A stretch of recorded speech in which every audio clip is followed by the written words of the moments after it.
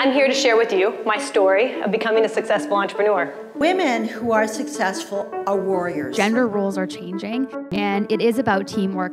Be authentic, do your best, always go prepared. The great news about the schools like San Diego State now is there's so many entrepreneurial opportunities to dip your toe in the water. Dream bigger. If you want to be truly successful, you're going to have to put in some hard time. Today's Women in Entrepreneurship and Leadership panel was fantastic. I thought that the variety of professions represented were great. Success is what we're all doing out here, looking at all of you guys, realizing that if we can impact you in any little way, I think we're successful. Seeing all of those female entrepreneurs on stage really has inspired me that hopefully one day I can be that entrepreneur on stage inspiring other females in the industry.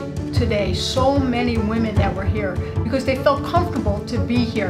And that's why it's incredibly important that we continue with this, that we continue to empower women, that they feel confident in whatever avenue, whatever area that they want to continue to pursue. Do you have that passion?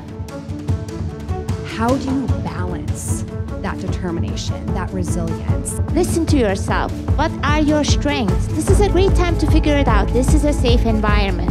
My favorite part of the Women in Entrepreneurship and Leadership event was definitely hearing all the keynote speakers talk about their experiences and all the advice they gave. I feel it was really true, and it's just going to help me a lot in my future. That's the passion that will push you through.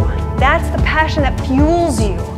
Long after others would give up, that passion is what is necessary to become a successful entrepreneur.